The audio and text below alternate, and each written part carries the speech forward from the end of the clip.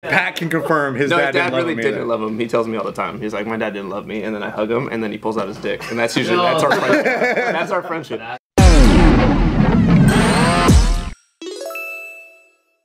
Welcome back to another highly enthusiastic episode of The Careful Boys. We have with us Mr. Nimesh Patel today. Nimesh! Hey, we also got Pat over there. Check it out. Yeah! Yeah, no, nobody else? Hey, we were talking about something before we started rolling, and I thought it'd be cool to expand on it. How do we feel about serial killer series or documentaries being a little too glorifying for the killer? I'm not looking forward to Jeffrey Dahmer costumes. There's gonna be a lot of Jeffrey Dahmer costumes this Halloween, and it's already starting to bother me because white people already look kind of strange in their goofy ass glasses decisions. Sorry, Patrick. It's okay, it's fine. He's half. He's half. He's not even full, dude. Oh shit. He's not even really authentic. No, he's the guy that Jeffrey picks up at the club. I'm down. I do the little dance. Would you give credit to like creative costumes from Jeffrey Dahmer's series like that? What, like blood everywhere?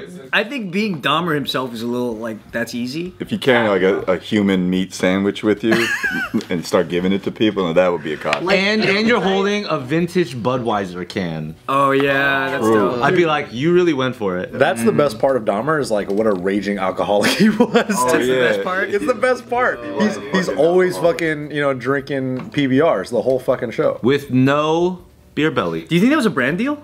I think so. Yeah, for sure. It feels a little bit like it when he says it the first time. He goes like 2 PBRs. Like he says it a little too clear. He's about to kill somebody. He's like PBR, the most delicious beer, and then stabs the dude. Oh damn! You know, you can just see the PA turning the cans so that the logo's facing camera. Continuity, dude. You know what's a good costume? I think if you're a fridge and you open it and you're the head in the fridge. That's a good costume. In the freezer, right? That's what it's too much commitment to a fucking serial rapist murderer. Yeah. And then that way you could be any serial murderer. It doesn't have to be necessarily. Or you're just the first victim, and then the entire time you walk around all night dancing, you're just like, I'm not gay though. Yeah.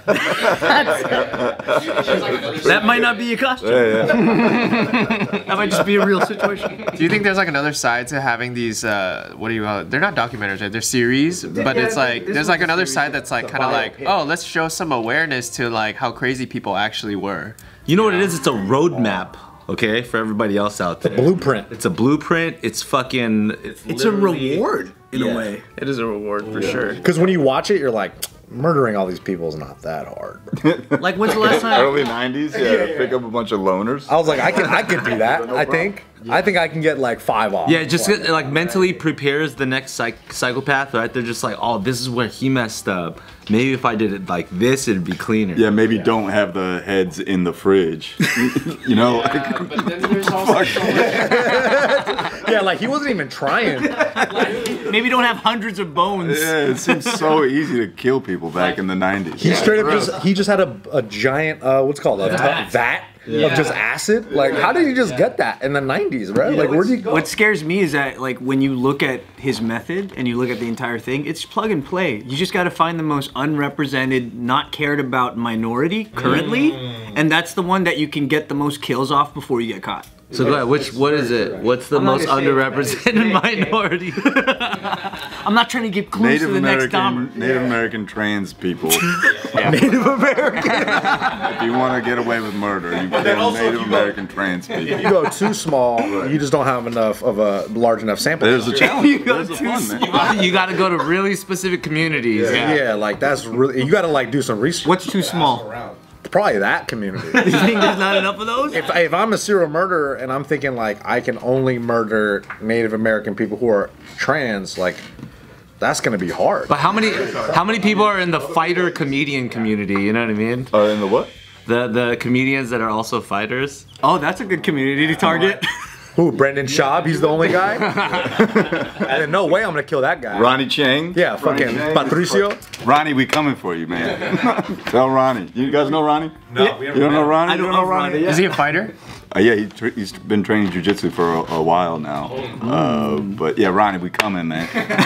We're going for your demo, dude. Your whole demographic's going down. It's either that or Native American trans. Native American trans people. Take your pick, I think it would be harder to murder a fighter versus just like a random person because fighters know how to fight back. Yes. Sure, 100%. Probably not, dude.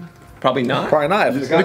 Because you know what, you wouldn't expect it though. If he doesn't shake hands with me first, and then bump, and then sit on his butt, then I don't know what the fuck I'm gonna do. Because isn't fighting in the ring, it's like a different mindset than fighting out in the street. Like you're not ready for it. You're not prepared for it. How would you have got away if you were the first victim, Jeffrey Dahmer? How would you have got out of that situation? As soon as he was like, "Hey, you want to come back to my place and take some photos?" I'd be like, "I'm good, sir." And No, let's say you're already there. He's like, I wanted to take some martial arts photos, and you're fucking an idiot. So He's like, I'm gonna get you some headshots. I'm in the bathroom getting pumped up and shit. Doors are locked. I'm in a gi and I'm making the sounds with the gi. You're already in the point where he's holding the knife and he's telling you to do shit. How do you get out of that as a fighter? Watching that scene, in the first episode of Dahmer, I was like, I think he would have murked me for sure. I don't think I would have gotten out. Just no hope. I think Nick would have fucked him so good that he would have passed. I would have gave it to him, bro. And then would have got out like this guy just walked out the front door. Hey, thanks, man. Thanks for having my back. I would do that. You would have just kissed him. I would blow his back out so good, dude. For survivorship, though. All years of martial arts, you have no defense for that situation. Fuck, dude. Let's like, if you had it. Yeah, try it out. Let's see. Like, see, this wouldn't work, bro. His knife. That's all you got? You gotta hold it a little gay. Yeah. Oh, sorry. And it just, Is this a game? if I go, Way to hold the knife. if I go like, that looks pretty cool. Is this pretty gay? I think that's just kung fu. Looks pretty tight, honestly. Yeah, I think that, and I remember looking at that machete and I was like, that's a fucking really big machete, dude. That's really big. But isn't there ways to disarm a guy from a machete? I don't know. You know the best way to get Before they disarm you. It's not my wheelhouse, dude. So I actually, Seniors Fight Back. I actually went to that. Because, Oh, you did? Yeah, I was helping them out, and Ron Skolsdang, he shout out was to Ron. teaching, right? And he was saying like the best thing to do in situations like that is to just be aware. And to not even be in that situation in the first place, because that's the best self-defense. Don't get old. Don't walk down the street. No, seriously. Abstinence is the best way.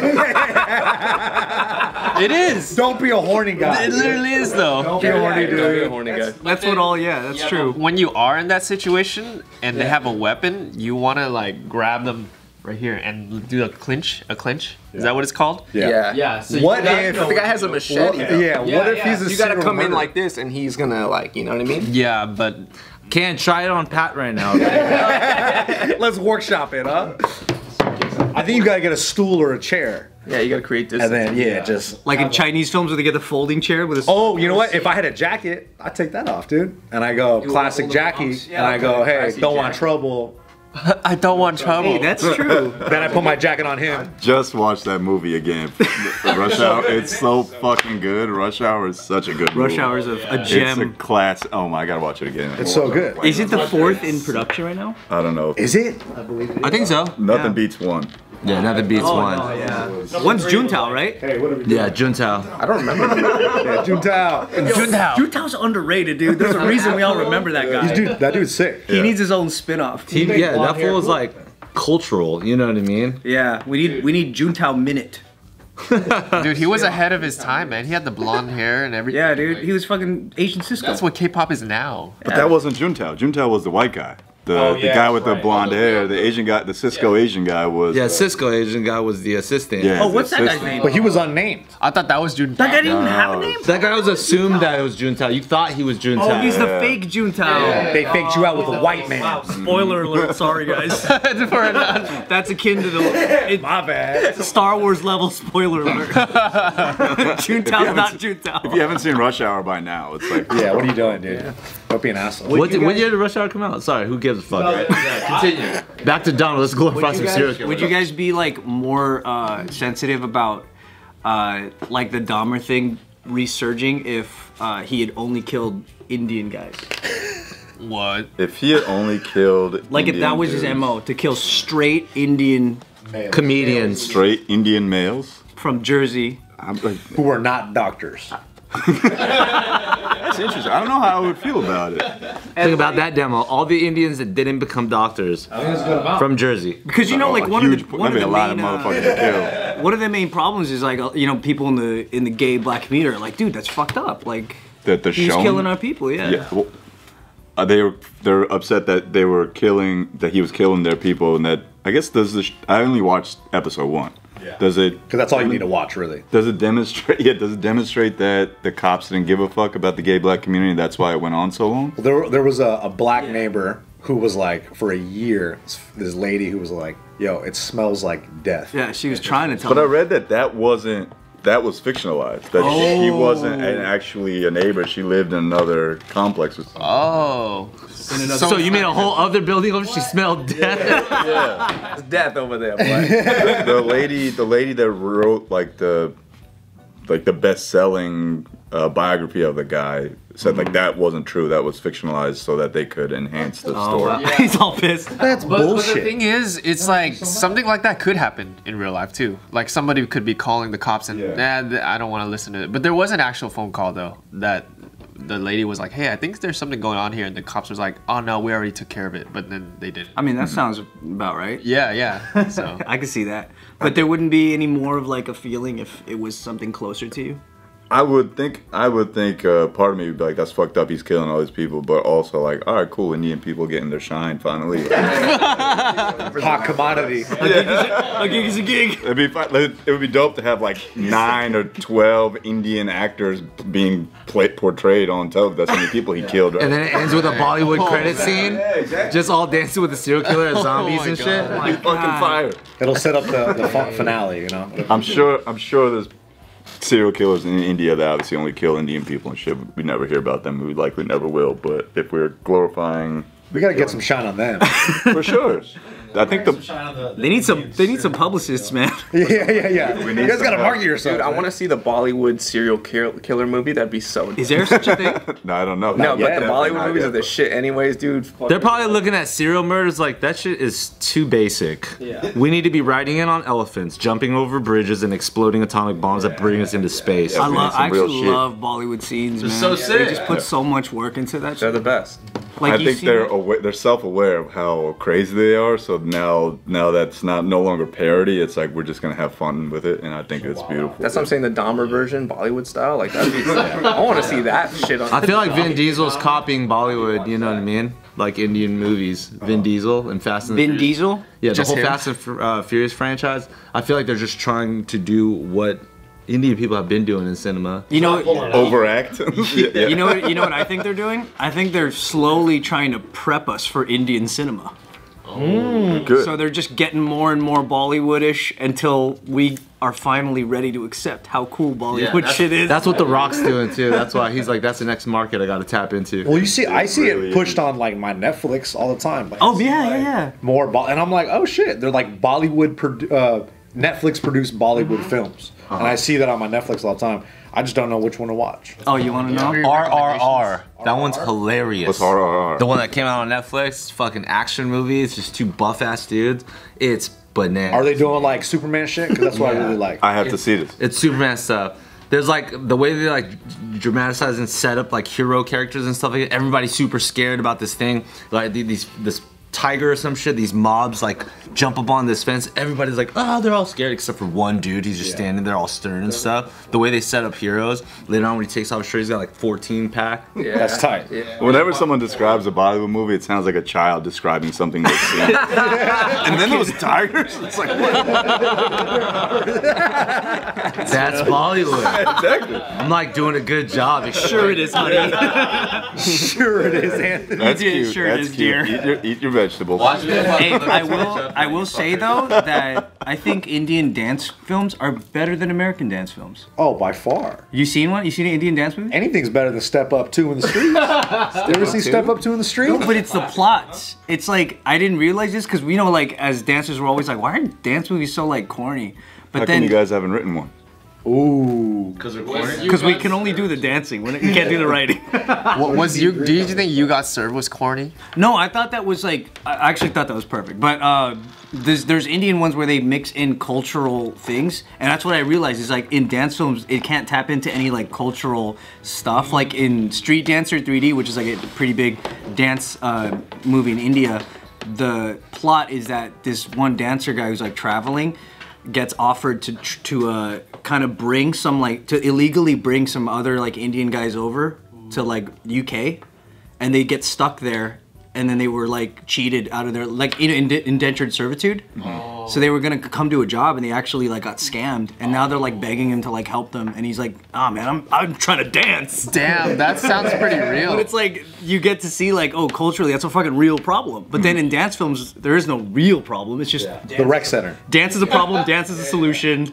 It's kind of that's what I mean. And that's life, Dance baby. is the problem. Dance is the solution. Or set in like a rom-com setting or some shit like that, right? With Step Up, Exactly. Yeah. Step Up 2 setting like Half of them. Or it's like fish out of water setting. It's like that kind of deal. They were just dancing in the streets. That's all I remember. Yeah. Like Save the Last Dance and stuff. And it gets real when they talk about like every Indian person in that film, their parents don't want them to dance. So it's pretty fucking right on the. Which is odd. I mean, I know Hassan is working on him and his co-creator are working on a dance movie about like the Indian dance community and college dances and stuff.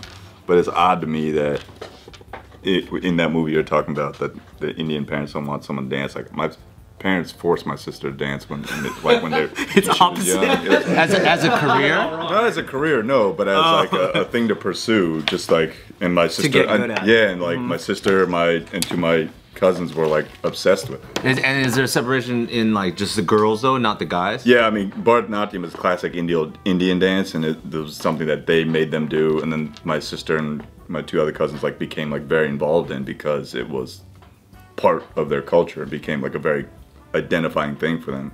They had huge meets, and they obviously didn't go on like doing it forever, but there's still a huge Indian dance community, like big competitions and all that. So it's odd to me that people like don't dance. I think it's hard to turn into a career. Yeah, that's where it's different because we didn't see a lot of Indian dancers in the industry. I saw Bhangra dancers when I would do shows and stuff. They would, but that was its own industry, I feel like. Exactly, yeah. I mean, like, just the Indian entertainment industry and dance and that culture was so big on its own that it was just so clearly another industry. It's huge. Like where people that were not Indian would get hired to participate in those like that industry sometimes. Or didn't Smack also do like Indian dance? Yeah, she got hired to do a Just Dance India like Bhangra thing. And that's with Ritesh, isn't it? It was with Ritesh, yeah. Ritesh was the leader. Dude, the movie should be about that culture, that whole scene with Jeffrey Dahmer, like coming in and only targeting the people that's like, oh, you're trying to come up with your dance career, I'm murdering. I'll take some photos for you. There we go. His name is Jeffrey. What's the Indian last name? Patel. Patel. We're over here in Hollywood. We're like, how come there's not a lot of Indian dancers in these music videos and stuff nowadays? All of them keep getting murdered. By Jeffrey Patel. Jeffrey Patel, dude. Name of the show? Patel. Yeah. So I guess it doesn't really matter. Like in terms of race, it's just a bad thing that it's glorifying a murder so heinous, right? If I was like halfway serial killer, let's say I've done like 3-4 murders already, and I'm trying to like work up to my legend, and then I see a Netflix show and it's just like Dahmer. Right. In my mind, I'm like, oh my god, one day it's gonna be Lee. You know what I'm saying? I'm like, it's fully glorifying. Yeah, you're giving them an Olympics, basically. It's also the thing for a lot of those guys, like they are narcissists, and that's what they're seeking. You know, they're seeking fame, even though it's through that avenue. So yeah, like you said, any potential guy or like school shooters. That's why there's copycats. It's the same shit. It's like because they're being glorified. You know what though? There's another point, and Jason Cheney said it yesterday. You know Jason Cheney? I don't know who that is. Anyway. You guys saw each other's penises, but we'll talk about that later. We'll talk about that later. But he was saying, like, especially about Jeffrey Dahmer, he goes, yeah, like, all these guys probably want their name out there and all that, but at the end of the day, they just want to be loved too, like everyone else. That's what Jason Cheney said. Damn, that's empathy, bro. Nice that's empathetic. You know what I mean? But Jason Cheney's like, oh, that's so nice. Like, Dude, that's true though, because his dad fucking never loved him, man. You saw that? Jeffrey Dahmer's dad? Yeah, Jeffrey Dahmer's I dad. thought you were talking about Jason. I was like, damn, dude, you just put him on blast. We put Jason out like that on Like, Jason, your father never loved you, man. Oh, That's a Star Wars spoiler. That's why he goes around showing his dick to other dudes, yeah. Pat can confirm his No, dad his dad didn't love really him didn't either. love him. He tells me all the time. He's like, my dad didn't love me, and then I hug him, and then he pulls out his dick, and that's usually that's our friendship. That's our friendship. that's how it happens. You know what's? You want to know the worst fucking movie out of all the things, all the elements we've discussed? A Bollywood film that's an Indian version of Expendables, where all the characters are past school shooters. Past school shooters or past? Thank you guys for joining us.